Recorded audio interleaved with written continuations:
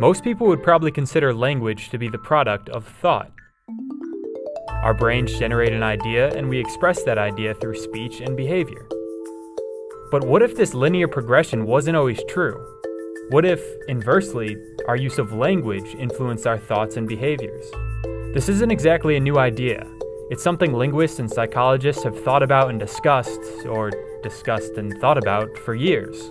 But in a recent study, behavioral economist Chen suggests that this relationship between language and thought could be affecting your future retirement. Take a look at this chart. On the left, several nations like Luxembourg, Norway, and Switzerland save a third or more of their GDP a year, while on the right, countries like the US, Portugal, and Greece save less than 1/5. So what is it about some countries that make them more frugal than others? Chen thinks the answer may be language. The highlighted countries speak futureless languages, meaning they aren't forced to grammatically differentiate between the present and future when speaking. For example, if I were telling you the forecast for tomorrow in English, I'd say, "It's going to rain tomorrow." Whereas if I were speaking German, I'd say, "Morgen regnet es," or "Tomorrow it rains."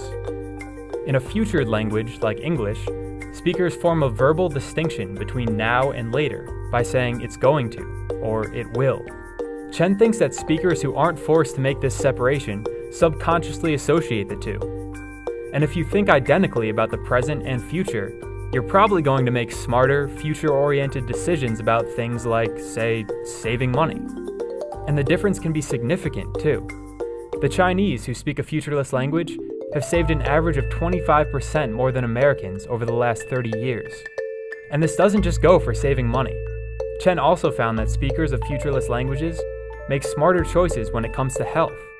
They're 29% more likely to be physically active, 24% less likely to smoke, and 13% less likely to be obese. So if you're trying to beef up your retirement fund or shed a few pounds, maybe try speaking Chinese.